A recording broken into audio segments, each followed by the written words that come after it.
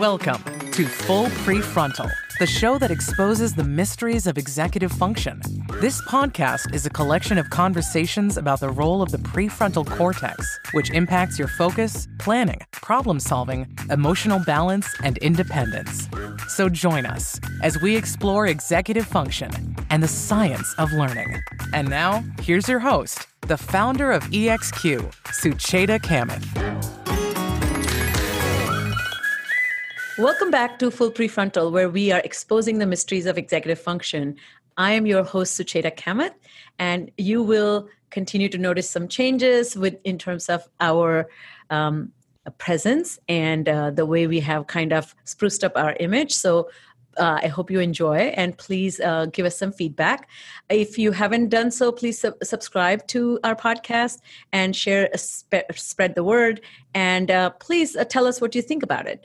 And that brings me to our conversation today with our very special guest, and welcome Dr. James Danckert, who is a trained clinical neuropsychologist from Australia before he moved to Canada to pursue his postdoctoral fellowship with Dr. Melvyn Goodale at London, Ontario. He was awarded a Canada Research Chair at the University of Waterloo, where his research explores the neural cognitive correlates of boredom and how the brain builds and updates mental models and the consequences of stroke for attention and vision. So it's so interesting in so many ways.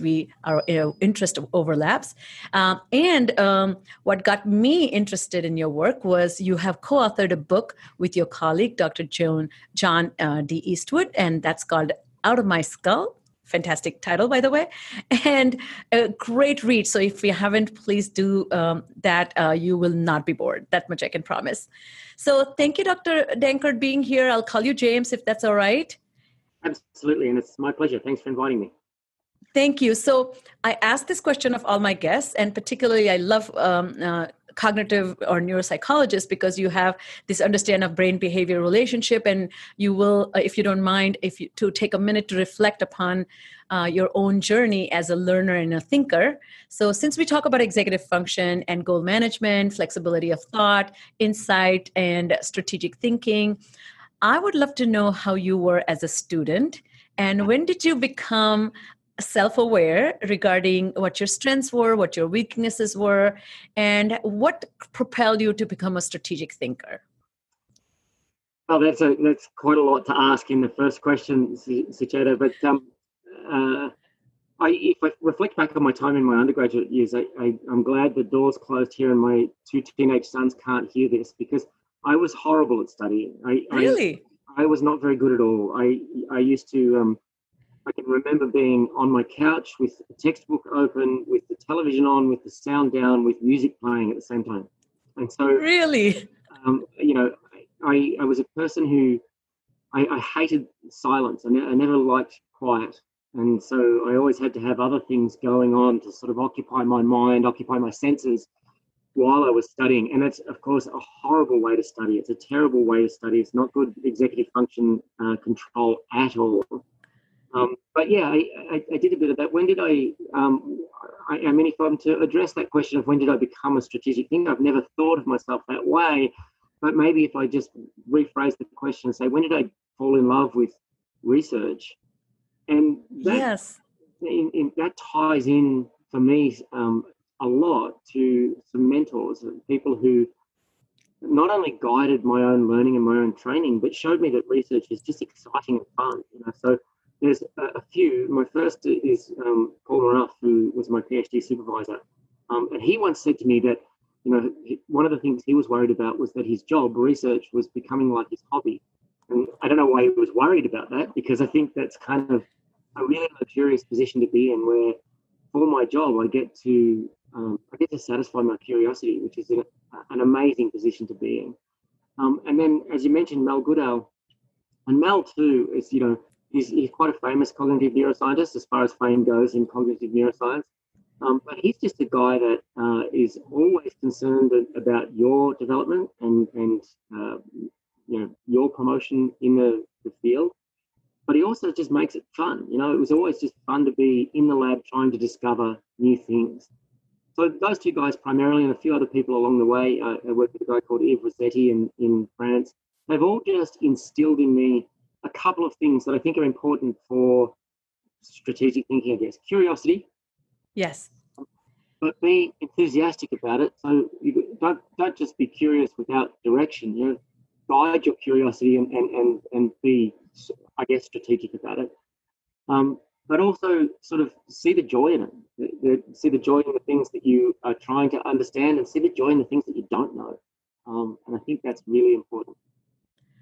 I love that. It's so interesting to me. I've been talking to now more than 100 people who are experts in their fields. And one thing is emerging is most of them begin to answer this question by saying, I became fully aware by college.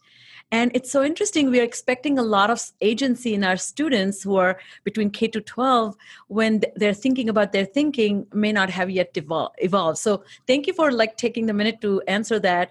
I am tempted to ask one more question if you allow me, which is, so I love the way nobody has ever framed it this way, that curiosity will allow you to be strategic because you're intentionally pursuing something with great care. How about the flip side of it when you have weaknesses in spite of having all the talent that you need? Did you have any tools that you developed for your weaknesses or challenges? Again, in answering that question, I'll go to other people, right? So the other thing that I really love about science is that it's inherently collaborative. You work, I love that. And so I work with people who fill my gaps, right? So in writing the book with John, John, and I don't think he'd be offended at all by this characterization, but John is more ponderous in his thoughts than I am. So I'm a little bit more of a bull in the china shop, and he's much more cautious. And that's a great way to combine those two styles of thinking and say, okay, we need to be, he would rein me in and say, you need to be more careful with your terms and your definitions. And I think that's really important. I have another colleague who was a trained neurologist, but is now doing cognitive neuroscience work at UW. And his name is Britt Anderson. And he said that he put it this way, he and I collaborate. And he said that if we dropped you and I, so me and Britt, in a forest in the middle of nowhere, and we were allowed to choose a couple of tools to find our way home, I'd choose the machete and he'd choose the GPS. And so so that's, I know I have weaknesses. I know that I don't, and research is such a complex enterprise that I don't know that there's anybody out there that has the full suite of skills that is needed. So what you need instead is to collaborate with people, and it's best, I've found over the last 20 years or so, it's best to collaborate with people who complement the things I have and the things I don't. I love that. And I think that's from a miniature version of that is to develop the social skills to form allies and to advocate. But advocacy is through relationships. So I love that. So that brings us to the topic that you're really here for. So none of us are fans of being bored. In fact, boredom is marked by this restlessness and mild form of agitation. And that's why we all try to avoid it with a 10-foot pole, I guess. But you have dedicated your career to understand this human experience. And in fact, you write that true boredom is precisely the state in which you want to do something interesting, such as play some amazing guitar licks, but somehow you just can't. So tell us, maybe define it for us, even though people might think, do we need a definition of boredom? Boredom, it's one of those things that everybody feels like they know, but as soon as you try and sort of put it under the microscope and define it more precisely, it becomes a little bit more slippery. The quote I like to start with most comes from Leo Tolstoy, and that is, he described boredom as the desire for desires. So when you're in that moment of being bored, it's a wanting state. You want something. And the conundrum of boredom, the problem that it poses, is that you recognize that you want something to do. You want to be engaged. But at the same time, you recognize that you don't want anything that's in front of you. And the other sort of story I like to tell to highlight that conundrum is, if any of your listeners are parents, most parents will know that experience of a 3 or 4 year old child coming to them and saying, I'm bored, right? What they're saying is, I'm bored and I want you to fix it for me. Yes. And as a parent, we trot out all the possible options for them. Why don't you go and ride your bike? Why don't you go play basketball with your brother? Why don't you play with your Lego? Why don't you read a book? We tell them all kinds of things, and the options we give them are options we have watched them enjoy in the past. But what does the child do when we give all those options? Nah, don't want to. Nah, not doing that. Nah, can't be bothered. Nah, not doing it. So they dismiss every single option that we provide for them. And what that highlights for me is that they are just representing the key conundrum of boredom. They want, but they don't want what's available. And why that is, why we don't want the current of options is a complex thing. It might be different and idiosyncratic to different people. But for whatever reason, we cast our eyes around and we just don't see anything that we think will satisfy us. And that's why it's uncomfortable, because you mentioned the word agency a little while ago, right? We're expecting agency out of our young people coming into college. Boredom is a threat to your agency. It's sort of saying, right now, you want something, but you don't want what's available. You're not being an effective agent. You're not deploying your skills and talents in anything like an effective way. So it didn't occur to me earlier, but is this a problem of having too many haves, or doesn't matter? Is it a problem of having too many, like, haves and have-nots? Is it like we're surrounded by too many choices? Or, I mean, that's pretty arrogant to say, I don't want that, I don't want that. Right. And so there could be a certain sense of choice paralysis. There's too many things. It's funny, as an Australian, one of the things that happens when you first come to the United States, you go to a restaurant and you order something off the menu, and the waitress says to you, well, do you want it with whole wheat or white bread? And you have to make a decision. And then they say, well, do you want soup or salad with that? And then you have to make a decision. And do you want the dressing of the salad on the side, or do you want it on the side? And you have to make a decision. And Australians are not used to that, because in Australia, you go to a restaurant, you point to the item on the menu, and it comes to you. You don't have a choice to ask for things, right? So, I mean, that's an aside. But, yeah, choice paralysis could be a problem. I think the flip side of what you're asking there is, do people who don't have as many options, are they less likely to be bored? And we don't have any evidence to say anything much about that. It doesn't seem like there's a strong relationship between SES and boredom proneness that I know of. So it might seem like it's arrogant, but I think it's not that we're sort of spoiled for choice. It's that when we're looking at the things that we could do, they just don't seem like they're going to work in that moment. And you mentioned guitar licks as well. The guitar is my go-to boredom fixer, right? So I've played guitar since I was 12 years old. I love it. I write my own songs. I like them. I don't really play them anywhere, but who cares? 80% of the time when I'm bored, I can go to the guitar and it can fix my boredom.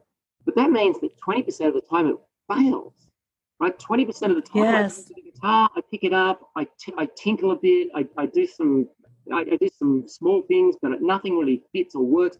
And then I put it down and I'm more bored than I was before I picked it up. So that's one of the things that I think is an open research question as to why things work sometimes and not others. But I don't have a good answer at the moment for that. Well, that's interesting, because I grew up in India, and if I went to my parents saying that I'm bored, first of all, I'll get a slap. And so there is some cultural restriction in uttering those words as boredom, that's why I framed it as arrogance. It's somewhere you are claiming that you have the right to be entertained. And so I see that when I came to this country, that there's some sense of wanting your emotional suffering that comes through boredom to be fixed by the world, and as if you have no role to play. So that's why I was framing it that way. So I wondered if you saw some research in other parts of the world, but maybe it doesn't matter. It's a human condition. Well, I think it does matter what you're pointing out in terms of cultural differences. And the big difference that we would sort of make a distinction between is sort of individualist cultures of the West, America, Canada, Australia, versus collectivist cultures like India, China, these other kinds of places that have more communal attitudes towards responsibility, towards individual responsibility, right? Yes. And so, we don't have a lot of data on that yet. We sort of years ago, collected an Amazon Turk sample that had mostly American, but it had a small group of Indian and Pakistani respondents. Now, the thing I would say about it wasn't, we haven't published on it because we didn't intentionally collect it that way. Oh. But what we found was that the boredom levels in general were equivalent, right? But the associations with other factors, so associations with things like self-control and self-regulation, were somewhat different. Now, I can't say much about it because we would need to go and try and do that study properly to look into it. I do also know that boredom proneness has been looked at in China and in other cultures around the world. And yeah, the rate of boredom proneness, so how many people report being highly boredom prone, is pretty similar. But what causes it and how it manifests is likely to be culturally dependent in some ways. We just don't know yet. Wow. So how does boredom look at the brain level? What do you see? Do you see less activity, more activity? You talk about the disconnect between two networks. Can you tell us a little bit about how it exhibits itself? Yeah, so there's not a lot of research, but we did do something a while back where we asked people to watch a movie for 8 minutes. I love that. It seems like whenever you tell people that's what you did, the first reaction is to laugh. And I don't know if it's because it's two men hanging laundry or if it just seems like it's an absurd video. It really is absurd. Can you tell us a little bit of the setup? I'm sorry if I interrupted you, but how did you do this experiment? Yeah, so what we're trying to do is we're trying to induce the mood of boredom. We're trying to make people bored, and then we have them in a functional MRI scanner so we can look at the network of brain activity. What we did is we contrasted that with what's called a resting state scan. So people sit in the magnet for 8 minutes doing nothing, essentially. They have a point to look at on the screen, but they have no tasks to do. And when you do the resting state sort of scan, you'll get activation in what's known as the default mode network. Prominently for us, this was bilateral inferior parietal activity. This was medial parietal and precuneus activity, and medial prefrontal activity. So we thought, well, we'll contrast that picture of the brain that people have shown for a number of decades, and that they think that the default network is about self-referential thought. That's about, you see the default network when people's mind wanders from thought to thought. You see the default network when people get nostalgic for things from the past. You see the default network when people imagine future events or think about past events. So when they're doing what we would call self-referential thought, and also, in particular, you see the default network for what's often referred to as off-task thinking. So you're supposed to be doing a task, but your mind is drifting off the task. Anyway, so we collected that, and then we looked at we compared that with activity when people were watching this boring movie. And when they watched the boring movie, we got an almost identical set of activation in the default mode network. And that's important for one reason, because in the resting state, there's nothing for them to do. And so we expect to see the default mode. In the boring state, there is something for them to do. There's a movie to watch. Now, the movie was so boring and so hard to engage with that their minds just disengage from it, and we see the default mode activated. The other thing that we found is that when they were bored and they had that default mode activated, they had downregulation of another part of the brain known as the anterior insular cortex. And this is a part of the brain that we're really only starting to put a lot of energy and effort into trying to understand. The insular cortex, as you would know, is important for interoception, those feelings of gut sensations or a racing heartbeat and that kind of thing. Also important for sensations of sort of pain and disgust. But the anterior insular is a much more complex part of the brain that is part of what we call the salience network. So the insular cortex is upregulated when there's something salient in the environment for you to attend to and to respond to. Something meaningful and important. Something behaviorally relevant to you. And what we found is downregulated when you were bored. And there was no activity in that brain area when we were just at rest, right? So at rest... Which is huge, yeah. You could happily evoke the default network at rest and just have your mind wander. But when you were bored, you were sort of, it was as though you were searching and trying to engage, but you just couldn't. And there was another really interesting study from a group, Delmas and Whitman are the authors. And that they did a really cool thing where they also got people bored. They did it by having them do a really boring task. I can't remember the task right now. But then they did a really cool thing. They asked people, how much money would you pay for a music download after they'd made them bored or after they'd made them interested or challenged or whatever?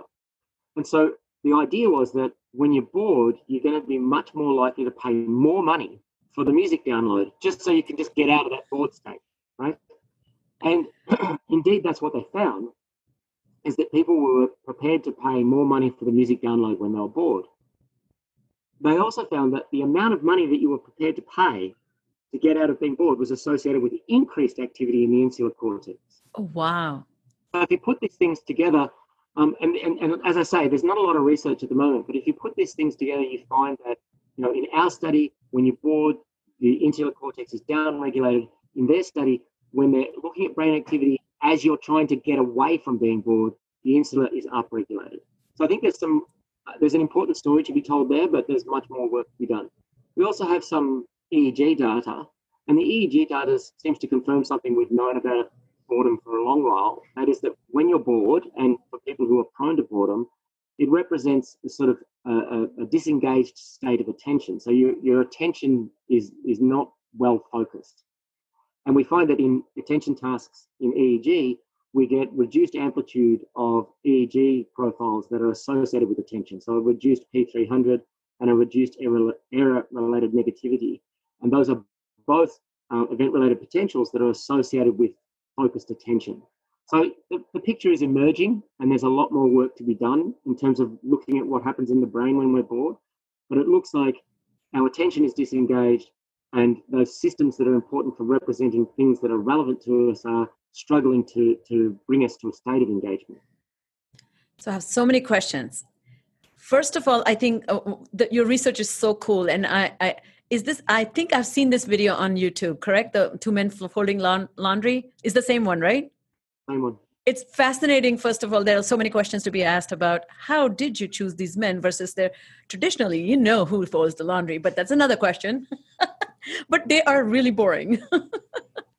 So one thing that comes to my mind first is think about the default mode network and a seat of creativity, that suspended free flowing of a nostalgic time travel backwards, forwards, and making connections. Sounds like in the state of boredom, creativity, because in creativity, you have not downregulation of the insular cortex, correct? So boredom is really a killer of creativity. Would you say that? Well, it's or am I getting it wrong? No, it's interesting that you put it that way, because I think a lot of people, certainly in the media, a lot of people want to claim that boredom will make you creative. And that claim drives me nuts. Boredom will not make you creative. If you have developed creative outlets, so if you have honed, if you've honed the skills necessary for some creative outlet, whether it's music or art or sculpture or writing or needlework, I don't know, it doesn't matter what it is. But if you've spent the years and the effort and the hours cultivating those creative skills, when you're bored, those skills you've created are cultivated will be really useful in getting you out of being bored. But I think, so it's not that boredom won't make you creative, and I don't think boredom prevents you from being creative. The key is boredom just signals that you need to do something else. You need to get out of whatever state you're in and do something more engaging. So if you have not cultivated creative outlets or other sorts of outlets to engage yourself, then boredom will linger and it will start to become a problem for you. My son just the other day is about to turn 16. He's always claimed to me that he never gets bored. So then he went for a bike ride the other day, and we asked him when he came home from the bike ride, why did you decide to go on the bike ride? He said, because I was bored. And I said to him, well, hang on, you told me you never get bored. He says, no, Dad, I never get bored for long enough. I get bored and then I do something about it. And wow, that's such a great observation. What he did was he went out and did something physical. So it didn't have to be creative because he didn't want to at that point. He just wanted to go and do something physical. So boredom doesn't prevent anything and it doesn't promote anything. It pushes you to choose an action. It pushes you to choose a way out of boredom. And you can choose maladaptive ways or you can choose adaptive ways. And I love that you scientists who are talking about boredom talk about a parallel between feeling bored is so similar to feeling pain. It is literally body's signal to do something. It's bringing attention. It's like hollering and saying, hello, notice this and do something. And it's so interesting. I don't know if you're familiar with Jennifer Roberts. She is a actually professor of history and architecture from Harvard, and she did a TED Talk, I think. And in that, she talked about giving students an assignment of going to the Boston Museum and observing a painting and for 3 hours and studying it, because people are like, oh, I'm done. Like 2 minutes, you watch look at a painting and you're done. And she actually kind of, and she talks about this idea of looking at something with intent and then connecting it emotionally and finding some meaning. And she gives this example of a boy with a flying squirrel painting in that. And she talks about this. It's a cute painting. I'm calling it cute, but it's a American painter where the boy is leaning and he has a squirrel on a chain, or he's like captured the squirrel. But if you pay attention, she said, and she's like a professional artist, keen eye. And she said, it took me a few minutes to notice that the curvature of the ear and the curvature that was on the curtain behind the boy and the curvature on the squirrel's ruffles were identical. Once I found that similarity, it immediately brought the painting in a different light. So I think that shaping your interest by listening to the signal of boredom can be a very important art of engaging, right? Absolutely. I think what we need to be able to do in that moment is avoid the negative components of boredom. Try not to be overrun by the agitation and the restlessness. And then I would agree, you can, if you can be more reflective and more contemplative, then you can extract so much more out of what you're doing. But in the height of that sensation of boredom, that becomes part of the challenge, to try and relax, take a breath, and focus on what matters to you and what's meaningful to you. So that brings me to this question about what's the relationship between boredom and metacognition? Because to me, it's like a tool to pull yourself out of the rut by recognizing you're in a rut. Right. And so John, my co-author on the book, he's done some work looking at boredom and alexithymia. And so alexithymia is the challenge or the inability to accurately label your emotions.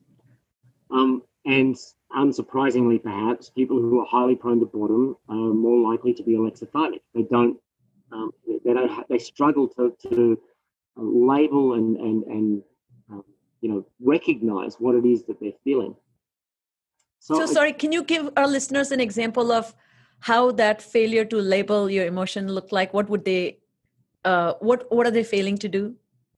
Well, I think that what they'll be feeling is the physical components that are associated with whatever that emotional state is, whether it's sadness or anger or boredom or whatever it is. It always comes packaged with physiological changes and physiological sensations. So they might be feeling those physiological sensations, but then casting about, not knowing what to do about it because they don't know what it really means to them, because they're failing in that metacognitive sense to sort of say, oh, I'm sad now, or I'm bored, or I'm whatever it is that I am. So that's about as good as I can get in terms of describing that. I don't think I'm alexithymic myself, so I struggle to describe what it might feel like. I don't think it has ever happened to me. But yeah, so there's a relationship there, potentially quite a complex one, that because in one sense, I don't want to give the impression that if I'm a boredom-prone person, maybe I'm not really bored and I'm just failing to label a different emotion. I don't think that's entirely the case. I think that when people are boredom-prone people, or just the rest of us, I think when we're bored, most of us can accurately identify that feeling in that state, right? So what it might be in terms of relationship to metacognition, and it's a great question, and one that I don't think we have a lot of data on. It might just be another barrier, yet another one, to responding calmly to the signal of boredom, right? If you have better metacognitive skills, you can start to ask questions of the state that you're in. You can say, well, what is it about this current circumstance that makes me bored? And you can start to say, can I reframe the way I'm thinking or feeling? Can I change how I'm approaching this? And certainly the education literature on boredom, a guy called Reinhard Peckran, who does some of this work, suggests that people who can cognitively reframe the circumstance they're in have less boredom in academic settings. So that capacity to cognitively reframe, and they had in some of their papers, they looked at not just cognitive reframing, but they looked at sort of behavioral avoidance methods that some people would use. So if you contrast the two, behavioral avoidance and cognitive reframing, the cognitive reframers win every day in terms of learning better, learning more effectively, and experiencing boredom less. So I think that's a really interesting sort of practical finding, and it's true of a range of different things. When we engage avoidance mechanisms of boredom, there might be some short-term fixes that we get, but in the long term, it doesn't really help. So two thoughts come to my mind as you're speaking about this. One is always fascinates me. I'm a big fan of the theater now, not in a pandemic, but if I'm going to get a ticket, I don't mind spending the money for that one show or two shows a year, but I'm going to be closer to the stage. I mean, the midpoint or whatever they say, five rows. And I'm always fascinated to see people dozing off as soon as the play starts. You know what I mean? And I was like, haven't you spent a lot of money for this? Isn't this important to you? So I've always looked at it as more like a failure in self-regulation or connecting to the meaning. But these people are failing to anticipate that they'll be bored. Right. It could. But tired. Yeah, it could absolutely be a predictive thing. I mean, it's hard when you go to the theatre. You don't really know the motivations of everyone around you. Perhaps that person sleeping was dragged there by their partner, and maybe they... I didn't think about that. That's true. You can't assume that everybody's got the same love of the theatre and the same motivations. But yeah, I'm actually fascinated by that idea that perhaps the boredom-prone people are not anticipating what things are going to feel like in the future. And when I say in the future, I mean, a minute from now, 10 minutes from now. And so maybe they're, and this is totally speculative, but I would love to find a way to investigate it. Maybe they expect that everything they're going to do is going to be this super level of excitement. And then they do it and it's like, And I think that's true. Like one of the things that I think will be relevant to you and to your listeners, given the focus on executive functions, I got into this in part because of working with people who'd had traumatic brain injuries. Yes, I love that work. I'm glad you brought it up. Yes, tell us. Well, one of the things I think is going on there, so the individuals that we're talking about, the kinds of brain injuries we're talking about are acceleration, deceleration injuries, concussions, car accidents, fights, these kinds of things. And they will typically affect the orbitofrontal cortex, which is critical for representing reward and value, right? Yes. But what I suspect is happening for these guys, who to a number, when I was still working as a clinical neuropsychologist many, many years ago now, I would ask each of my patients, and they tended to be young men, which is a common experience for most of us who've done this kind of work. When I asked them in the history-taking part of the assessment, are you more bored now than you were before your injury? To a number, they leapt out of their seats and said yes. And they didn't just say yes, they leapt out of their seats. They were excited that somebody had bothered to ask them about this, which said to me, this is a critical part of your post-injury experience. But what I suspect is going on is because of damage to orbitofrontal cortex, pre-injury, this was the threshold for engagement or the threshold for pleasure, excitement. Post-injury, this is the engagement. But now they enter into the activity that used to work at this level, and now it's not working at that level anymore. So they've got to up the ante. And you see all that kind of risk-taking behaviour, inappropriate social sort of behaviour that I think is probably just an attempt to bump up the stimulation levels in their brain. Now, I don't have great data on that. It's very, very hard, as you would know, to collect that data. What I'd need is some kind of measure of dopaminergic response levels pre-injury and some kind of level of dopaminergic response. And how do you get that? You can't get it. But I certainly think that there's an interesting idea to be had there, that they're sort of either dopaminergic reactivity or responsivity is diminished somehow post-injury. And I'd love to be able to investigate that further. And just speaking about a couple of, ideas popped in my head that one, the research with the children with ADHD shows that their ability to disengage from default mode network to task positive network, they tend to have it lingers longer, so they're not able to switch and activate. And to me, that is also another maybe sign of that, not boredom, but inability to activate the right system to engage with or elevate engagement by agency. And second thing I was thinking about that with, I had a Tim Pitchell, who is one other Canadian researcher, talks about procrastination.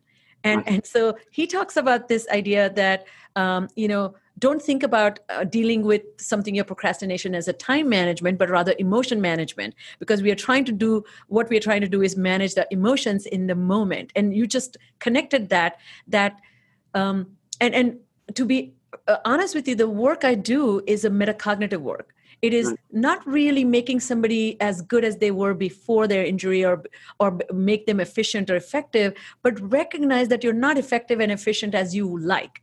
So 2 questions to ask of self. Do you want to? And then, do you have the motivation to do what it takes to become somebody else you're not? Which I don't mean to become a person, but the effort. And I find that the question people pop out of their seats about boredom, ADHD folks, they are so often find themselves getting bored, and they need a lot more intense stimulation to find something exciting. And so they want excitement. They don't want mediocre. Fine. And school can't be that. Like Daniel Willingham talks about it. We cannot make school entertaining enough.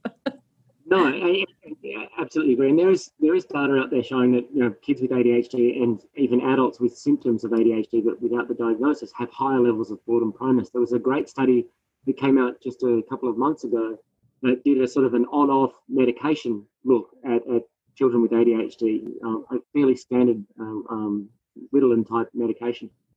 And so when they came off medication, their ADHD symptoms rose and their boredom rose. And when they came back on medication, both things dropped in lockstep. So, yeah, I think boredom's a serious experiential challenge for people with ADHD. We don't know, what comes first, and is it a response to some of the challenges of attention that they have, or is it a key component of the disorder? There's a lot more to be done there. But I would agree that, and the procrastination stuff is, there's not a lot of work. There's people who are highly boredom prone do tend to procrastinate more. Yes. But I love your insight that we shouldn't be thinking about this as a failure of time management or even a failure of sort of cognitive skill. We should think about it as a challenge of regulation, and it can be affective regulation or even just cognitive regulation. And what I like to tie with my clients is, one of the best ways to self-regulate when the motivation to regulate is absent is to use the world. Like, we tend to do better when we are with people, because they, for decency or to show that we are decent partners or companions or whatever it is. So if you can't self-regulate, get into co-regulation, because that co-regulation can be that external motivation to not look bad or not be less of a competent partner if you just don't care about anything else, and that's how we pretty much kind of, like the guy that in the theater who went there because he loves his wife, doesn't love the theater. So tell us a little bit about this other end of the spectrum, the concept of flow. Is it a fair thing to think that opposite of boredom is state of flow? Well, it is and it isn't. I think so. It clearly is going to be the opposite of boredom in a range of different ways, and I'll talk about that in a second. The way in which I'd say it's not the opposite of boredom is that it's not the only opposite. Right? There are many ways in which we can be engaged. There's many states that we can be in that we would count as effective engagement, and those states don't have to be flow. And I say that because, in my mind, flow represents extreme engagement. It's not just engaged; it's extremely engaged. And so, for anybody who doesn't know about what we mean when we talk about flow, it's that idea that you're doing something that you're so intensely focused on that time doesn't matter, that the rest of the world doesn't matter. You can't be distracted. It's as though the rest of the world has just fallen away and doesn't exist anymore. And it feels like, despite the fact that you're intensely engaged, it feels effortless, and it feels very positive and enjoyable to be in that sort of state. And we use in the book throughout that sort of last chapter where we talk about the opposites of boredom. We use the example of Alex Honnold, and I don't know if you've ever seen any of the videos of Alex, but Alex is a fairly famous free solo climber. So he climbs sheer cliffs. And most of us would be terrified by such a thing. I mean, I've done rock climbing, outdoor rock climbing a little bit. I'm not an expert at it. For those people who know, in a gym, I climb at a 5'10" just. So they know that's not a very strong climber. But, watching him do that, I mean, most of us look at it and think, he must be stark raving mad. It's just the sheer terror that most of us would feel. But Honnold will say, I don't do a climb if I'm scared of it. And he gets himself so over-practiced and so over-rehearsed on it that he's probably, and he doesn't talk about this, but he's probably in a state of flow. And that's an extreme engagement that you'd want to have if you're climbing a cliff without any ropes. But I think we can't expect to be in that state a lot, or certainly not all the time. It's an occasion. Particularly, we can have that level of expertise in every domain of our life. Right. So it can function as an opposite of boredom at times for some people, but I don't think it's something that we should expect it to be in. So John and I talk about other states like curiosity and interest, which clearly are opposites of boredom as well. You can't imagine a state of being interested and bored in something at the same time. Talk also a little bit about relaxation. And for me, I think this is the most interesting one. So John came up with the phrase of, idle but not bored. So I love that. Yeah, so you're not actively pursuing a goal at that point, but your mind is occupied still with reading a trashy crime novel, which is what I do in the summer, or just daydreaming or fantasizing, whatever it is. Your mind is occupied, but it's not directed towards any grand goal or event. And to my mind, that's an important state to cultivate as well, because we need downtime. We can't be on all the time. We can't be always pursuing goals. That starts to look a little bit like mania. And so I think that, and one of the reasons why I'm really interested in that is because I suspect that people who are highly boredom prone don't deal well with downtime.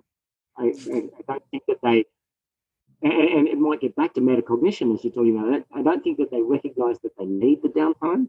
And certainly while they're in it, I don't think that they feel like, this still feels like an affront to their sense of themselves as an effective agent. And so I haven't pursued that yet in a research sense, but we will be soon. I think they don't enjoy it. There's no emotional satisfaction that comes from being in that state, which to me is, I will tell you that the work I'm doing on myself through mindfulness has really gotten me closest to that. And one of the ideas there is I don't know if you've heard the term called choiceless awareness. No. And it's being okay to let your mind go, let your thoughts be, and simply say, oh, there's my mind. Oh, it's now back.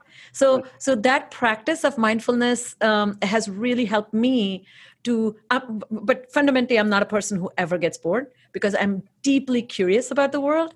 And I have so many ways, like your son, I don't get bored long enough and I let it go unattended. Right. I will say in a pandemic, I'm experiencing a little bit more of fatigue of my curiosity is getting a little exhausted of running. And that brings me to this last question. Of course, I can go on and on talking, but I'm being mindful of your time. One of the things I love that you said that boredom can't tell you what you ought to do, nor can we. So you're saying pay attention to those physiological signs of what your mind might be doing during boredom, and then channel it. And the channeling, can you just leave our listeners with some specific things, like you just explained the leisure and curiosity, but how would that look like actionable? How do we put to practice? Yeah, it's difficult. And, as you would know, talking about your own sort of mindfulness practicing, that takes effort and dedication and time to cultivate mindfulness meditation and mindfulness practices in your everyday life, right? And it's boring to learn, right. Take the time to learn it, because it literally teaching yourself not to do anything, which is so boring. Right. So that's one of the reasons why I don't suggest that highly boredom-prone people try mindfulness right off the bat, because I think you're asking them to do something that they already struggle with doing, right, which is to focus attention. So that just makes me think that the first thing to say is don't set appropriate expectations. Let's not ask people to be too hard on themselves. This is not an easy thing to deal with, right? I think boredom is not trivial. It is consequential. It is uncomfortable. And it's difficult to deal with. And so if we just recognize that in the first instance, where I think that most of us, for most of our lives, have been dismissive of it and then turn it inwards and sort of say, well, there must be a failure about me that I'm not dealing with boredom very well. Well, maybe, but maybe not. So as you mentioned, I can't tell people what to do. And I like to say that boredom is a little bit like happiness in that way. What makes me happy is not going to necessarily make you happy. What makes me bored won't necessarily bore you, and what fixes my boredom won't necessarily fix yours. Right? I can't just tell people, the guitar works 80% of the time for me, so you should do that, right? It's just not going to work. The thing to do is to first, and this gets back to your notions of metacognition too. First of all, recognize that the state has started. Recognize that you're in it, right? And then second, take a deep breath. You won't be able to deal well with boredom if you're still in the midst of the agitation and the restlessness. So when I get bored and I'm pacing about in my lounge room, my wife recognizes it before I do. She is in part my metacognition. She recognizes it. She sees your external hard drive. She's my external hard drive, that's right. So she sees that I'm getting bored, and you can almost hear her say, "Uh-oh." And then, I'm casting about and I'm pacing.